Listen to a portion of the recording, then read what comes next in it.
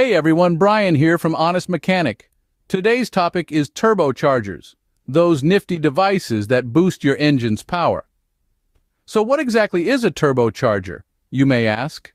Well, it's a bit of engineering magic that uses the power of your engine's exhaust gases.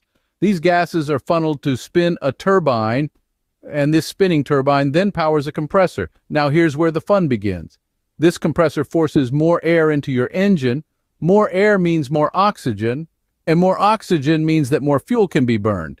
Each tiny explosion in your engine becomes that much more powerful, giving your vehicle an extra pep in its step, so to speak. In essence, a turbocharger is like a personal trainer for your car's engine, pushing it to perform at its peak. But remember, just like any mechanical device, turbochargers can wear out over time due to a variety of factors. Turbochargers can fail for several reasons, often related to maintenance and operation. Let's break them down. First, inadequate lubrication. Regular engine oil changes are vital. If neglected, the oil can thicken and gum up, clogging the turbo's return line and preventing proper oil circulation. This can lead to leaks and serious damage over time. Second, overspeeding. Pushing the engine to rev beyond the redline RPM can cause the turbo to spin faster than it's designed to, which can overboost the engine and lead to oil starvation inside the turbo. Third, oil starvation. If oil supply pipes are blocked or leaking, or if the turbo isn't properly primed on fitting, oil may not reach the turbo, causing extensive damage. Fourth, oil contamination. Dirty or contaminated oil can harm internal components, leading to premature wear and tear. Lastly, foreign object damage. Turbos spin at over 100,000 RPM. Any debris, like dust or metal, can severely damage the turbo wheels and blades. These are the main culprits behind turbocharger failure, so it's crucial to be aware of them and avoid these pitfalls. Now that we know the causes, let's move on to the symptoms of a failing turbocharger. One of the first signs that your turbocharger is in trouble is low engine power. If your car doesn't accelerate as quickly or struggles to reach high RPM, your turbo may not be providing the boost it should. Blue exhaust smoke is another indicator.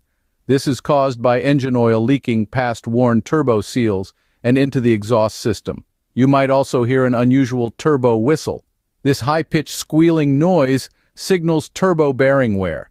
If you notice a burning oil odor, it could be that oil is leaking into the exhaust. Your car's check engine light can also alert you to turbocharger issues.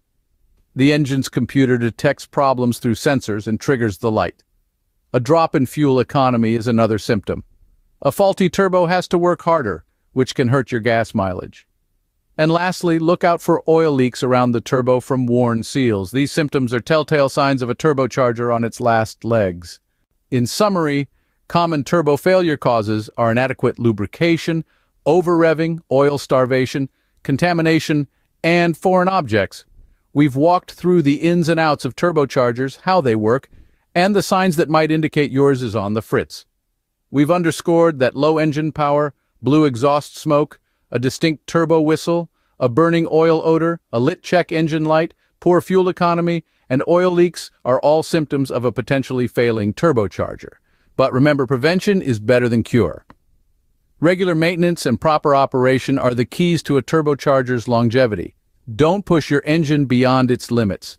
Change your oil regularly. Keep the turbocharger clean and free from foreign objects.